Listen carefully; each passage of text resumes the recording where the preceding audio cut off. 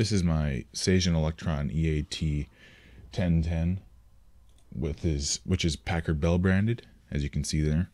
It uses the Futaba MA switches and it has thick double shot keycaps, as you can see here.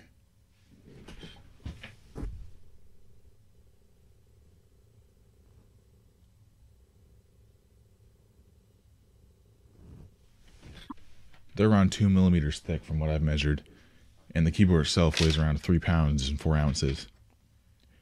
The date I found inside of it was 29th day of the 4th month of 1989. So this one's pretty old. On the back of it, there's a little plug that covers up an AT-XD switch, but it claims that it's AT only, yet when you switch it, the protocol changes, so I don't know what's up with that. Another cool thing is that the flip out feet show the angle on them.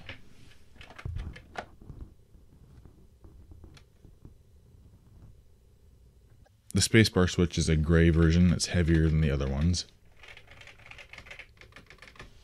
And it uses a 5-pin DIN plug, as you would expect. It also has a Win keyless layout.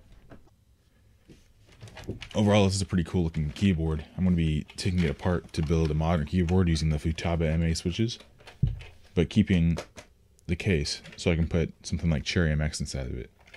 Since I like the case so much, it's a nice looking design, and it has like a little pencil rest on the top here. So I think it's kind of cool. Stick a pencil on top of it. Or 2. Or 3. Check that out. It's pretty cool. I'm going to have an imager link in the description that you can take a look at the pictures before I take this thing apart. Thanks for watching.